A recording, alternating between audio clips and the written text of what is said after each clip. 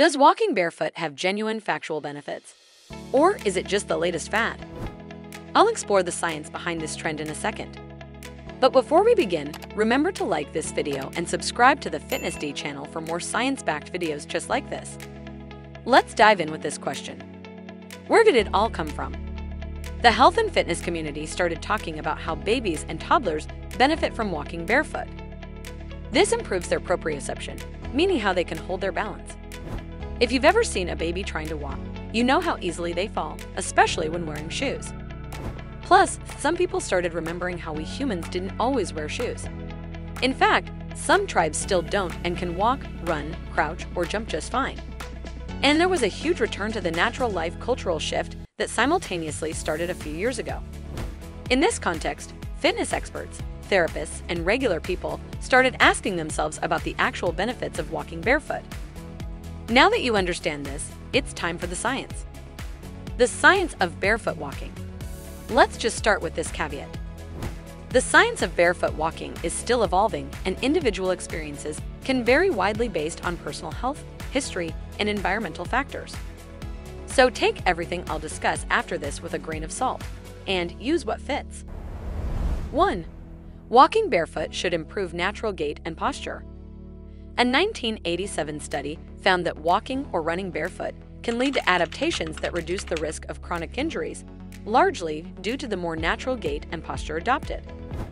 The scientists found that barefoot populations suffer fewer foot injuries than shod ones. One possible explanation is that walking barefoot strengthens the medial longitudinal arch of the foot. This prevents foot rigidity and keeps people from getting hurt.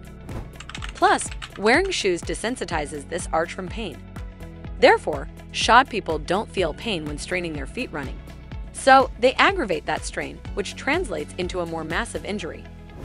The scientists followed that chain of reasoning to find that wearing shoes desensitizes this foot arch because shoes make you adopt an unnatural position. Conversely, walking barefoot reestablishes your natural gait and posture. One study actually proved it by numbing its participants' feet with ice. Long story short, people with numb feet walk weirdly because they receive less feedback from the ground. The authors conclude that, quote, altering sensory input by changing shoe, orthotic, and/or surface constructions may be a method by which abnormal gait patterns can be treated. Therefore, if you walk barefoot or wear minimalist shoes, you can improve your posture. 2. Walking barefoot should strengthen your foot muscles. According to a 2019 study published in Clinical Biomechanics, people wearing minimal shoes are more stable when standing, walking, and running than those wearing typical shoes. Besides, people with minimal footwear completed timed up and go tests faster than the control group. And if it's true for minimal shoes, it's also true for walking barefoot. The reason may be that wearing minimalist shoes or walking barefoot activates smaller and larger muscles intersecting the ankle joint, thus increasing foot strength. As a result, you develop a more robust foot structure. But there's a contradicting study dating back to 2010. This paper suggests that specific balance and muscle strengthening exercises might be more effective than barefoot walking in building foot muscle strength. So instead of walking barefoot or wearing minimalist shoes, you can consider mobility, resistance, and functional training. 3. Walking barefoot enhances proprioception and sensory feedback. Most of the science I've read agrees with this point. Walking barefoot puts you in contact with the entire array of sensory stimuli in your environment. So, letting your soles be in contact with the ground improves sensory feedback, and that improves your proprioception. Basically, it makes you more aware of your surroundings, and that lets you hold your balance better. That's why the 2019 study in Clinical Biomechanics found that older people wearing minimalist shoes are more stable and less prone to falls. The leap of deduction is that having more foot sensation leads to positive changes in your gait. And we already discussed the studies behind this in the first section. But take this with a grain of salt. You don't want too much sensory feedback. If you're jumping or running on a hard surface, like concrete, you still need ergonomic shoes with a thicker sole. 4. Walking barefoot may reduce the risk of foot deformities. A 1992 study on 2,300 children published in the Journal of Bone and Joint Surgery identified a correlation between shoe wearing and an increased prevalence of flat feet among children. The study authors analyzed static footprints of 2,300 children between the ages of 4 and 13. The incidence of flat feet among shod children was 8.6%, but only 2.8% in those who did not. This study also found this happened across all age groups, particularly in children with generalized ligament laxity, meaning very flexible joints.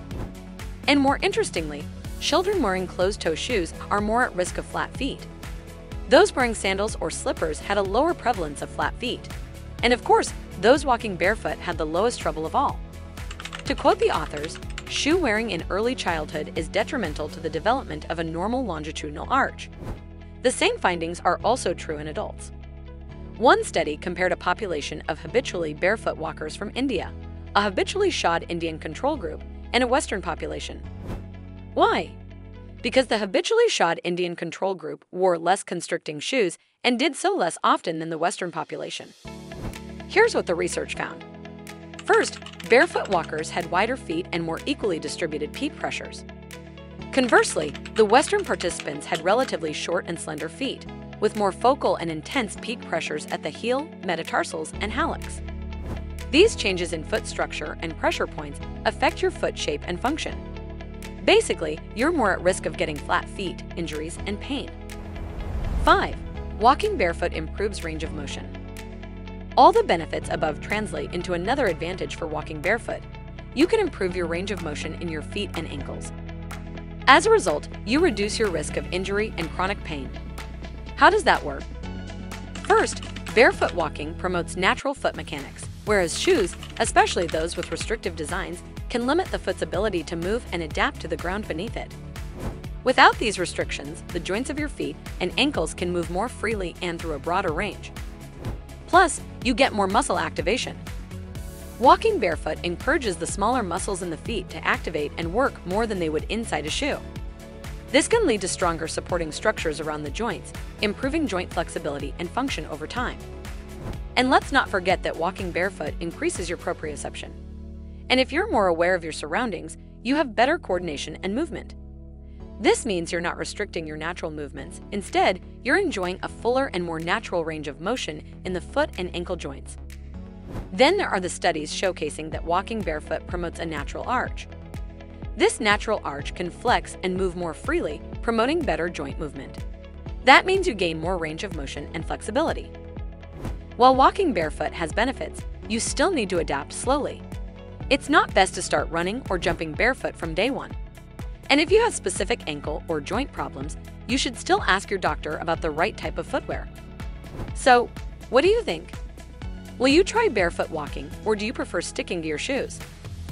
Let's talk more in the comments, but before we do, remember to like this video and subscribe to the Fitness D channel for more quality content.